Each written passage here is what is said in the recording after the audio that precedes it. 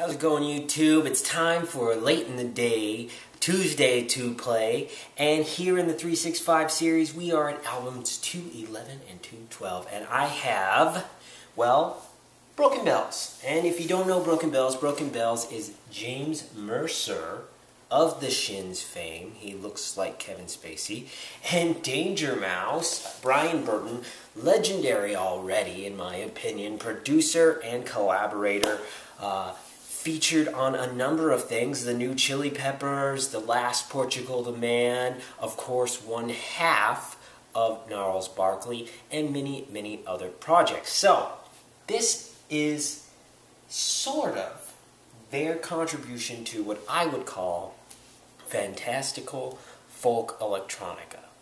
And it's not in any way, I guess, what I would call over the top or overzealous. It's just really, in my opinion, their admiration, however you want to pronounce that, for one another and how they could blend that. So it's, in a sense, an audible friendship in its own way. And I really like that because there are things about the Shins that I like and I dislike, and there are things that Danger Mouse has done that I like and dislike. And in a way, there are things about both of these albums that I like and dislike. And overall, I like these almost better than any of the other counterparts from, I guess, Danger Mouse authentically. And that's not to discredit any of their other work. I just really appreciate the collaboration. Now, some of the pitfalls of that are, it didn't really translate live well. Having seen them twice, both times at festivals, it was kind of calm, very subdued. And I don't mean that in a negative way, but I think that that is sort of where the music comes from. And in that way, where the first album, the self-titled album, really sort of stole me away. It was good background music. Like, I could work and listen to this, I could do schoolwork and listen to this, and it didn't convolute my situation. Of course, there's always that. There's always a complaint, I suppose. And I'm not saying that it's a bad thing. I just don't know if it was really ever meant to be a live production.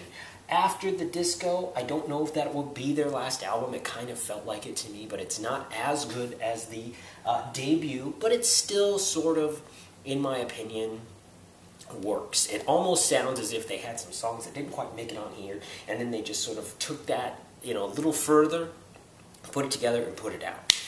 And it's witty, it's smart, and again, it's not pretentious. They both are very talented, very likable musicians with a fan base that could easily have made some experimentally artistic something, or tried way too hard, or whatever have you. And I'm not saying that they didn't try enough.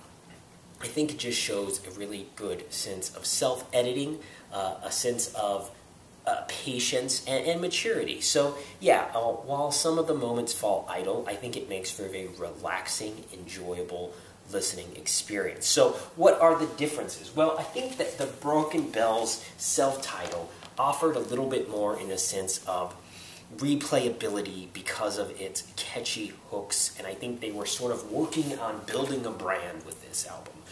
The High Road is a really fun song that really reminds me a lot of the Shins, which, being the introductory track, I think was intentional. I think they wanted people who are listening for James Mercer to be like, oh, okay, it's not that different. But then by the end of the album, with the Mo and Misery, my favorite track by far, they really sort of open the door to what is to come for the future of Broken Bells, and they really embody original sound in that one. That song, to me, is the Pieta of this project, and it is, without a doubt, extremely enjoyable. Overall, I think that some of the horn usage, The Ghost Inside, that's a great track.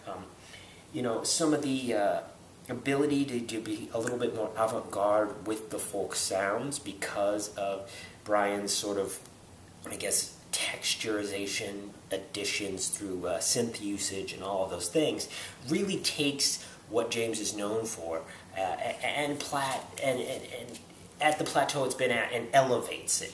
So after the disco, of course, you know, the follow-up record took a minute to come out. It did have a few decent singles on it, of course, after the disco being the main one.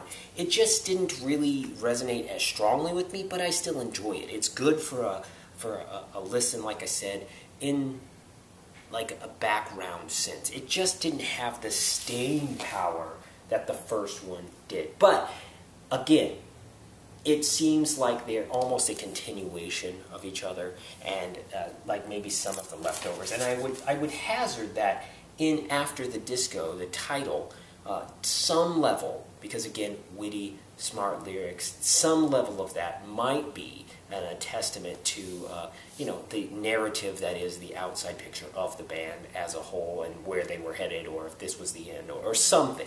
Now that's probably got many layers to it, structurally speaking, but just not as rich. So overall, it does so add some of the layers that you might want out of James's sort of vocal that is almost like a talked vocal. It's not always sing songs, it's sort of spoken word almost, but you know, it's quaint. So for what it's worth, I highly suggest at least listening to the self-titled. If you enjoy it, you will enjoy the second one, no doubt about that. You know, give it a spin, give it some time, and you know, see if it grows on you. Anyhow, I really just wanted to add this into the 365 series as a testament to both of these great musicians, especially Brian. Already done several albums that he's been featured on, and I think that because of my love affair with the initial record, it was only fitting to do this. So, what did you think of both of these Broken Bells albums? Do you know, is there something I have missed out on about a follow-up? Is it the end? I don't know. Comments below. Let's continue the conversation. I always like that. If you share, please use the hashtag that's keeping this thing alive. Hashtag 365 album reviews in 2016. Of course, I can be found on Instagram at daily_vinyl. If you hop on Facebook, I'm at /dailyvinyl online. And to stay up to date on all of my you know, videos and things of that nature, please subscribe to the channel. Like if you can, you know, it's just one click. And of course, I have a lot of sub-playlists going on, so if you like what I'm doing, please browse around on my channel. Find some of the other things, some real-time music video reviews, some tipsy top 10s, all sorts of things. So there's a lot to be found on my channel by subscribing. So until next time, take care of yourself. We will see you tomorrow on Wednesday with album number 213. And if you are staying tuned, it should roll into that one for you right now, and it is Car Seat Headrest, Teens of Denial. I've been waiting patiently to do this one, and I am excited for it. So Car Seat Headrest coming up next. All right?